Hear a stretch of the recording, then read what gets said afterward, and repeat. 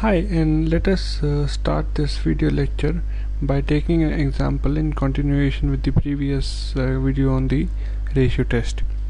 Let's look at this series which is given to you: x plus 2 square x square by 2 factorial plus 3 cube x cube by 3 factorial plus 4 to power 4 x to power 4 by 4 factorial, and it goes on up to infinity. Let us find out un in this case.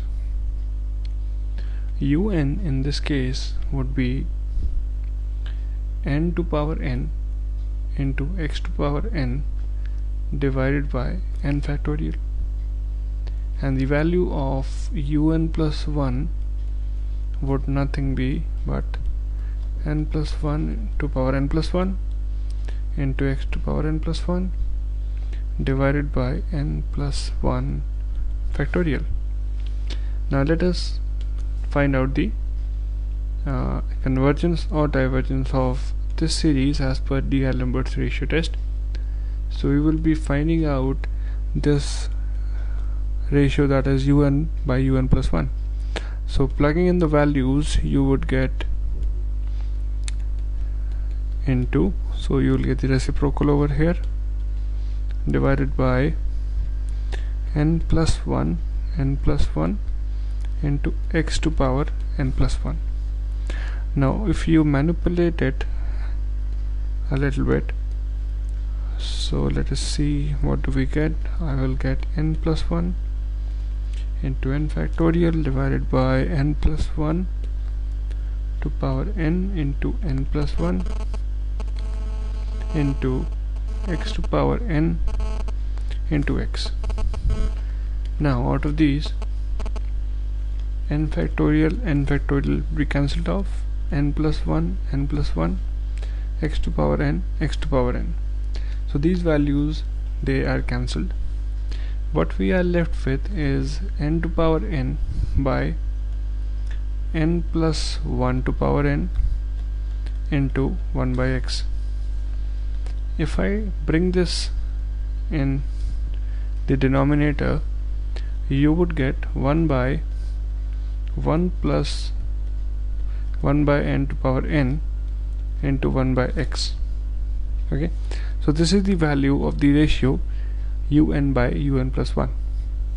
Now if I take the limit for this ratio, so you would get limit n to infinity 1 by 1 plus 1 by n to power n into 1 by x.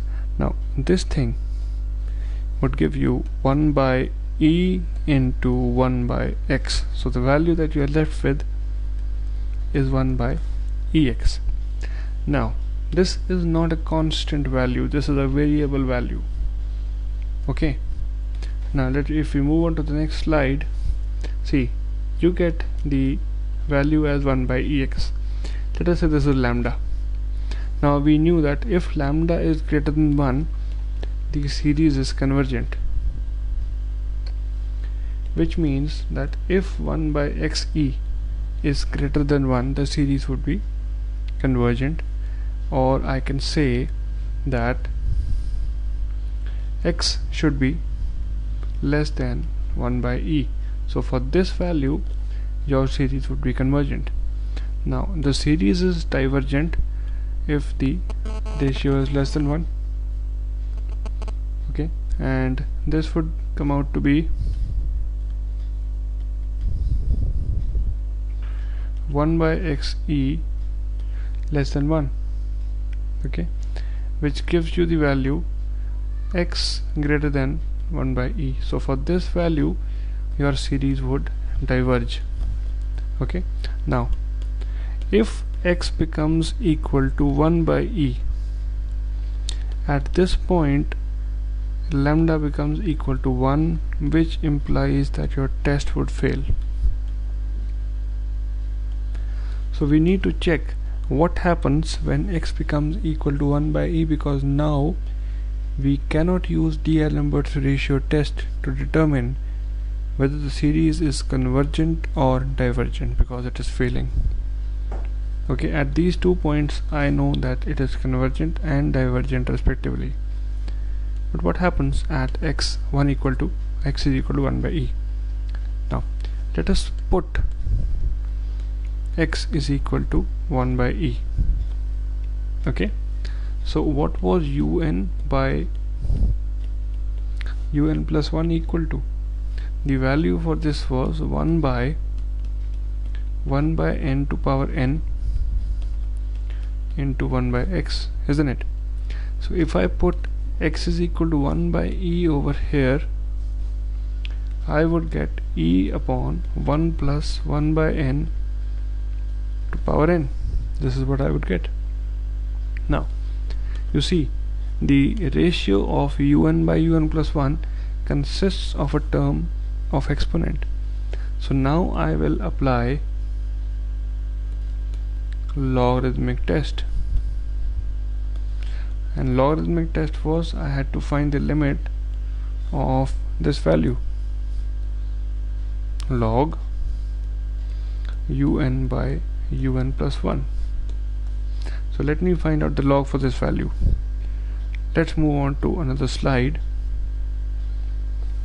Un by un plus 1, which came about to be e to power 1 plus 1 by n to power n. Let me take log on both the sides. So I will get log, that is natural log,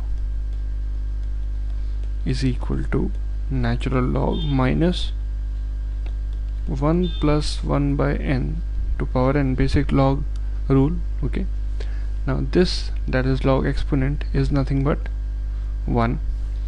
So log un by un plus 1, this becomes equal to 1 minus this n would come about to be here, so this would become n into log 1 plus 1 by n. So this is what you get. Now if you remember the log series, let us expand this. The expansion for this, let me write down the log series here as well. Log of 1 plus x is nothing but 1,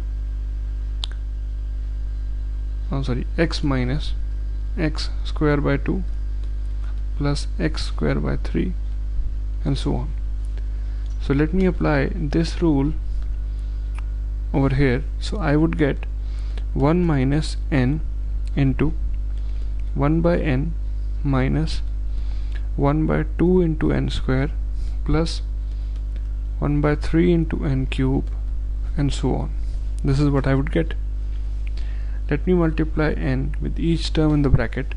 So I would get 1 minus 1 minus 1 by 2n plus 1 by 3n square, and so on. Now let us open the bracket. We would get 1 minus 1 plus 1 by 2n minus 1 by 3n square, and so on. 1 and 1 gets cancelled. So the value of this term, that is log of un by un plus 1, this becomes 1 by 2n minus 1 by 3n square. Something to remember. Okay.